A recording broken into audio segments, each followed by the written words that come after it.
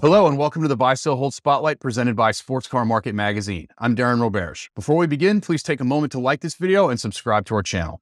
Also be sure to join in the conversation and share your thoughts by leaving us a comment below. Our guest today is Jake O'Gorman. He is a car specialist for RM Sotheby's. Welcome, Jake. Happy to be here, Darren. For those who may not know you, why don't you introduce yourself and give a little bit of background? Yeah, so my name's Jake O'Gorman. I'm a car specialist with RM Sotheby's. I've been working with them for about 10 years in total. In this role, about 5 years.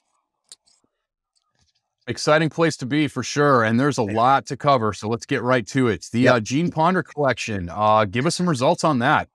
Yeah, fantastic auction. Exceeded our expectations. Being a single owner live auction in Eastern Texas, a little town, Moshel, Texas. I was there our whole team was there combined, say about a month and a half, between everything from cataloging to, producing the auction to even load out for all the parts and pieces and cars. Great sale. About 120 cars, motorcycles, and boats, and 1,100 lots of memorabilia, with many of them going 2, 3, 4 times over the estimate for the memorabilia. It was a frenzy. Yeah, it's an astonishing collection for sure, and there were some amazing cars, incredible memorabilia, very, very, very extensive. So give us the overall result. What did you guys haul in for that sale? So for that particular one, I think we did about like 24 or 20. It was 22, just over 22 hammer day of, and then obviously the BP on top of that, and obviously 100% sell-through rate for that auction, being no reserve. Top sales that we had were the 300 SL Roadster of Mr. Ponder's that had been on many tours and rallies over the years. I had a chance to drive it, and it was just buttery smooth. I understand why people love those cars. And that one did 1,595 all in. Yeah, market's great on those cars, and they're fantastic. My personal preference is the Roadster over the Gullwing.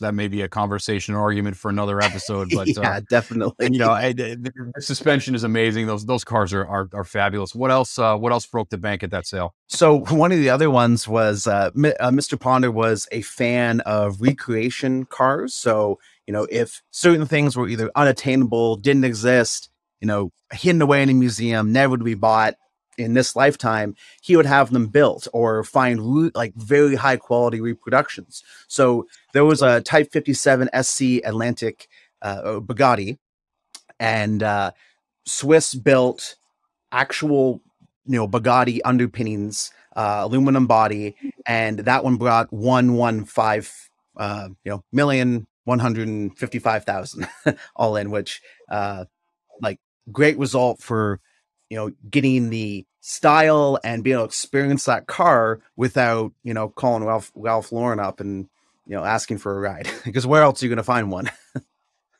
Yeah, and I mean, it's an amazing number for a recreation too. There was also a whole bunch of really, really cool Alfa Romeos that he had in that collection as well. So you mentioned that your team was on the ground there for almost a month and a half. Why don't you kind of recap that experience for us? Like, from the time that the phone rang and representatives of the collection were reaching out to you, to the end of that experience and watching all of those things find new homes. I'm sure it had to be one of those sort of unique experiences that you don't have too often over the course of your career. Very much so. It was monumental in the scale of work and effort that went into to producing the sale. This is actually the second auction we've done for Mr. Ponder. He sold everything kind of like he did this time back in 2007, and we handled that sale. There was less cars and memorabilia then. He definitely stepped up the scale of his collection between 2007 and now. One thing he mentioned to me is that he's bought over 13,000 items, eBay purchases in the last 5 years, which is, must be best friends with his UPS driver. But yeah, from So Mr. Ponder being a longtime client of RM, selling his collection once and buying cars, it was kind of a natural fit that we were able to offer this collection for him. And he was there at the sale, watching things sell and chatting with clients and us kind of throughout the whole process. But yeah, we spent about 2 weeks just photographing everything, and lauding, because you can't just sell, one small sign. You have to kind of put it together for it to make sense. And between 2 weeks just doing that, and then another several weeks putting everything together in not one but 3 catalogs for the sale. And everything that we do for a normal auction is cataloging cars, research, title work, authenticating what's reproduction, what's from the era, doing all that work, then going there and setting it all up, having the auction with preview, answering questions. And actually, one of my colleagues, he stayed there from the auction close through our Hershey sale for another week and a half, just to make sure everything was cleaned out of the building. It's a project of astonishing magnitude for sure. So now that Mr. Ponder has $20+ million burning a hole in his pocket, do you think he's going to do this to you again, or is he done? I'm sure the buildings won't sit empty for long. Yeah, I suspect not. So what was your personal favorite moment of the entire experience? Yeah, so I love these private single owner collections, especially when they can be there to participate, in it. My favorite moments at these sales are hearing stories about, how he acquired certain things, or, why it's important to him. And also just talking with clients. One of my favorite things to do is phone bid. So you have the client on the phone, you're telling them either they're tuned in online as well. You tell them where the bid is. There's someone in the room, bidding against them, and you can really get some good, some good banter back and forth, talking with them and kind of, hey, would you like to bid again? And, they might get upset if someone bids against them when they think they're going to win it in the last second. So that's always a fun. It's always fun. Yeah, the live auction environment, there's nothing like it, certainly. Let's move on to Hershey. Give us an overview of how that went and run down some of your top sellers there. Definitely. So Hershey, we did 10.5 million in sales and 94% sell-through rate. So very, strong sell-through rate, strong sale. We had a lot of on-site bidders for that sale. That's a heavy, in the room, on the ground. They're there for the Hershey swap meet, and they come to our auction. Top cars at that sale were the V16 Cadillac Phaeton. It did 880 all in, and right up there, number 2 was the 14 Thomas Flyer Flyabout that did 594 all in. So brass and pre-war still rule Hershey. There was a lot of speculation coming into Hershey that the strength of the pre-war market may have been sort of waning a little bit. I suspect that probably wasn't the case. What was your impression on the ground as Hershey is such a barometer for the pre-war market? Mm-hmm. Definitely. So coming into Hershey this year, it is always, reaching out to people to get them to come to Hershey to bid on things, pay attention to cars and that. I found that the upper end of brass and pre-war, V16s, bigger things like that, like higher end things, they still, held and did well. I found that some smaller, maybe not concourse restored, but good driver quality sort of pre-war Fords and that were a bit soft from years past, and that may be a function of the people that collect those cars and use them and exhibit them. They're aging out of that particular market. Yeah, it's an interesting space in the marketplace right now. Where do you think this market with pre-war in particular goes moving forward? It right around this time last year, it seemed like it got white hot, and then into Scottsdale went crazy and continued throughout the year. Do you see that continuing, or which direction are pre-war cars going, in your opinion? So, just like modern, 80s, young timers cars, modern supercars, all that. If it's something, well, with pre-war, if it's something you can use or do something with, like a tour, a rally, you can be part of a club, whether it be the Duesenberg, the Duesenberg tour, different CCCA rallies, different, horseless carriage, brass and gas tours. If there's things you can do with the cars, they for sure have an extra layer of value to them. Certain things that maybe there's not a great club support, or you don't have there's not as many events you can do with them. They may be a bit softer, but definitely things you can be a part of a community. You can use it on tours, go on rallies, and have fun with it. Those things are still strong. So focus on the standards and move forward from there. 2022 for RM Sotheby's has really been about the private and sealed bid auctions, and you guys just are in the process of completing a couple of those right now. Why don't you talk about those two cars? Yeah, so I had the opportunity to drive a 300SL to Hershey on a tour that we did, and I understand it now why people love them. So we have a 300,000 mile plus 300SL Roadster that's coming from single family ownership, and this car sort of it made the Cushaway family, made the son who's selling it a 300SL specialist. He started fixing other people's 300SLs because he had one, and now that he's the specialist now in the UK for it. And that car, it sounds funny that we're advertising the highest mileage 300SL Roadster to come to market, and buy it privately in a special way on this sealed bid auction. But it's had fastidious upkeep. It's obviously been rebuilt several times, and there's all these little tricks they've done to it for increased, driving enjoyment and a little bit of safety too. It has ABS that they installed in it, later in its life, which is crazy. So it's a great car, and from talking to my colleagues that have driven it and rode in it, like, it is on the button, ready to go. You guys also have a very rare, very exotic Radwood sort of era Ferrari that you're doing a sealed bid auction on as well. Why don't you talk about that? Yes, yeah, 1 of 5 Ferrari 288 GTO, actually built under the watchful eye of Enzo Ferrari himself.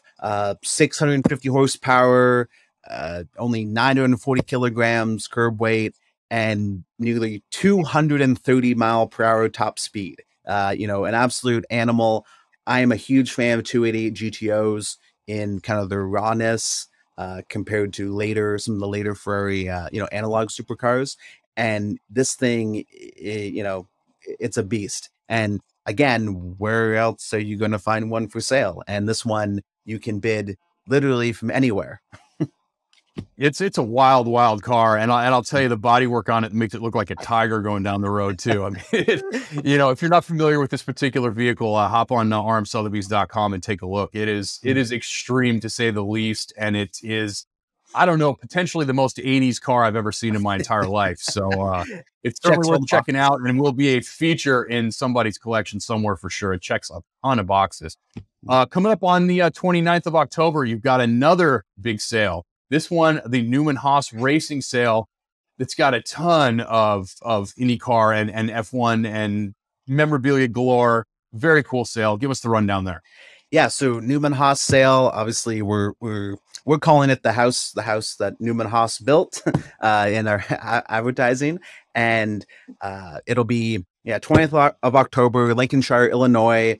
42 cars, 8 of which contributed to the championship winning seasons of the Newman Haas team.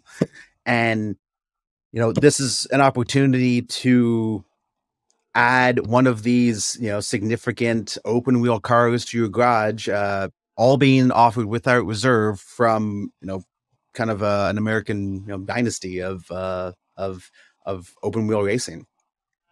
Yeah, it's an incredible group of cars, Mhm. amazing history. I mean, there's even a timepiece for sale there as well. I mean, there's a Yeah. little bit of everything. And if you're a memorabilia racing fan collector, any kind of open wheel enthusiast at all, Mhm. this is the place to be. So how did you guys even get in contact with this? Did the phone just ring and somebody from the organization called, or was this something that you guys actively were seeking out? Or Mhm. tell us the story of how something like this comes to RM Sotheby's. So something with a lot of these private collections, it's a lot of it's based on relationships and reputation. For this particular sale, I know there was other people looking at producing this auction and doing something with these cars, but it worked out this year that we were positioned correctly, and we have the resources and the track record of what we've done this year, and obviously in years past, to produce it and do really thorough and thoughtful job of not just marketing it and selling it, but also cataloging it, appropriately describing everything, and getting people interested to come out and bid and buy in person. Yeah, it's an amazing collection for sure. And again, if you're an open wheel racing fan, there's going to be something there for you for sure. Moving across the pond, November 5th, you guys are returning to London and starting out with the London to Brighton Veteran Car Run. For people that may not know what that is, why don't Yeah. you kind of explain what that is? It is my bucket list event. So looking to hopefully do it next year. And London to Brighton is, 1904 and earlier cars, horseless carriages, 1-2 cylinder steam cars that have to run from London to Brighton. And, it's 65 miles or so, but it takes all day to get there, without breakdowns and, traffic and everything. It's a wonderful, wonderful event. I think one of the oldest running car events in the world. Yeah, correct me if I'm wrong here, but then at the end of that, there's a big hill you have to go up, right? Yeah, and that's like the ultimate test. Like an incline is the ultimate test for some of these pre 1904 cars. Yeah, I mean, people don't think about it. Like, you think old cars, you think, Model A, Model T, things of that nature. But we're talking 1904. I mean, Oh, it's a 60-mile jaunt on even the best of roads is a major challenge for something like that. And to throw the element of an incline in at the end, I'm imagining it's quite an experience. and it's in November in not particularly the most sunny and warm country in the world. So you're in these open things, all bundled up in usually period clothing. And RM Sotheby's is the title sponsor again this year, and we actually have entered our own 1904 Cadillac that we've run in it many times. So it finished last year, so we'll see how it does this year. Yeah, fingers crossed for you for sure. It's a crapshoot at best, definitely. So give us kind of the overview of the London sale. How many years have you guys been there? What's been your impression in the past? What's the deal with London? Yeah, so it's our 16th year hosting the London sale, and this year we've actually moved to it's later, it's November to coincide with the London to Brighton run, and we're having it this year at Marlborough House. So new venue for us, and it should be exciting to present the cars in that in that space. And there's a lot of special things in London this year. It's going to be mega. Yeah, you've got some amazing cars. It's not only going to be a great all around event, but once you get inside the room there, it's going to be incredible as well. Let's start from the top. The Gran Turismo collection. Examples of Ferrari's Big Five, one of each. You've got two Bugatti EV110s, both the GTN and SS. And most interestingly, I think are the Group B offerings that you have in that collection. There's some really cool stuff there. Oh yeah, it's like it's unreal. Like the scope of that collection. And, any one of those cars would be, the centerpiece of a mega car collection, but have everything together, at once. It's unreal. Absolutely unreal. Yeah, and I think Group B is starting to develop sort of a lore with people that maybe it hasn't completely had in the past, where people are understanding really how insane that racing series really was.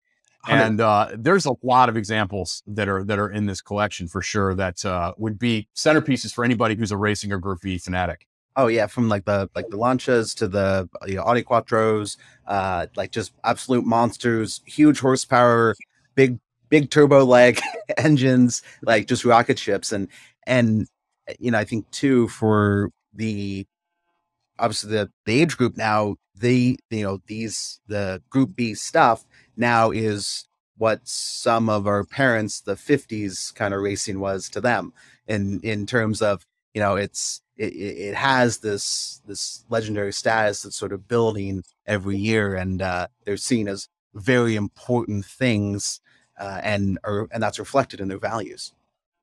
Yeah, there'll never be another racing series like that again. I mean, these were astonishingly crazy cars that were incredibly dangerous. Mm-hmm. We all kind of know the results and why it lasted as long as it did. And then, again, I think it's achieving legendary status with a younger audience who's able to actually watch these races as they're being posted online and Mm-hmm. realizing what total insanity that series was. It's completely removed from it's a complete opposite from driver assisted traction, hybrid, everything that's in modern supercars. It's the complete opposite, like very analog, very dangerous. Just I know some of them, they only run one race and they have to be rebuilt, the engines, because they were just on the edge of of blowing up when they'd be pushing them so hard. Yeah, those guys were gladiators for sure. Speaking of gladiators, another collection that's equally important, and I think probably will be an incredible investment for somebody moving forward, is you've got a set of JDM offerings where you've got one of each of the big four represented. You've got a 2002 Mazda RX-7, a Sprint R Type A. You've got a 2002 Nissan Skyline GTR V-Spec Type 2 NUR. You've got a 2001 Honda NSX-T and a 2002 Turbo RZS example. I mean, that's the big four. That's it right there. I mean, those are, your Hemi Cudas, your Ferraris of previous generations, et cetera. I mean, these are the cars that people played in video games of a certain age that are aspirational vehicles, and you can buy one of each example at the London sale. And it's it is a turnkey JDM collection. If someone wanted to do that, but no, 100%. I mean, these are the cars that were essentially the poster cars for a generation, right? They were the hot things that now that group who's found success and has money now, it's they're coveted as super special, important things, especially if they're pure, unmodified. I know, even when I was younger, I remember some of these, not to the specification, but certain JDM cars that got a little chopped up and modified as you did, and yeah, it's an ultimate grouping of JDM cars. Yeah, and what an investment too. I don't even think that these cars have really started to even take off yet. I mean, with gray laws aside and everything else in the US market and so on and so forth, I mean, these are the cars that you want to buy right now and sit someplace and wait, because again, these are the movie cars, these are the video game cars, these are the poster cars. They're aspirational vehicles for a generation for sure. So if you're ready, if you want to get ahead of the curve, these are the cars to buy right now.